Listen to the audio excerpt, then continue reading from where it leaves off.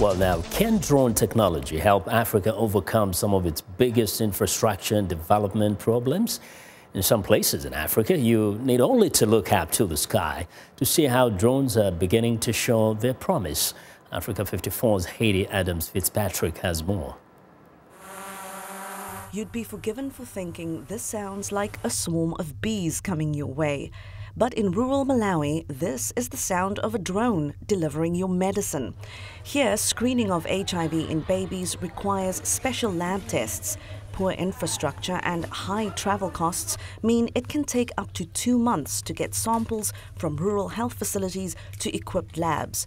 That delay often prevents people from accessing vital antiretroviral treatment.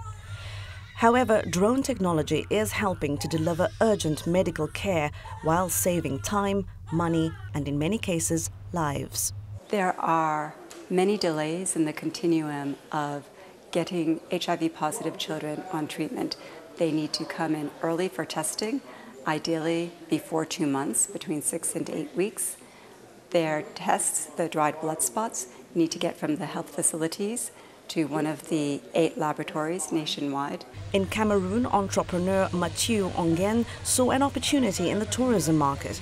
He's now using drones to offer visitors to his country something new. My use of drones is mainly to take images of different parts of the city. Of course, we also use it to highlight some of the best tourist sites, because seen from above, some of these sites have even a bigger impact on people. This Kenyan university student built his own drone. He couldn't use it in his home country because Kenya's government restricts drone use. So Arnold Bett looked to neighboring Tanzania, where he was able to use his drone, called the Octocopter, for agricultural research. The Octocopter could identify 14 different varieties of sweet potatoes in the fields below through drone-based remote sensing. Bett says drone technology doesn't come cheap. Buying a ready commercial drone is very expensive, and that will mostly range between $5,000 to $6,000. And for us, building one, the most probably it will cost us is about $1,000, but on average $500 to $1,000. Loaded into the plane's passed pre-flight checks. Rwanda's poor infrastructure and mountainous landscape make it difficult to service rural health centers. So the government and US startup Zipline looked to the sky for a solution.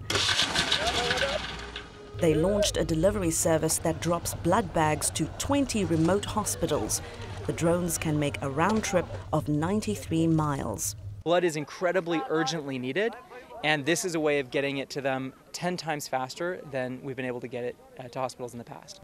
As Africa gradually embraces drones, questions remain about whether the continent is ready for them, how much they will cost, and how they'll be regulated, even as many African countries are only just beginning to develop their drone policy. Hayde Adams Fitzpatrick, VOA News, Washington.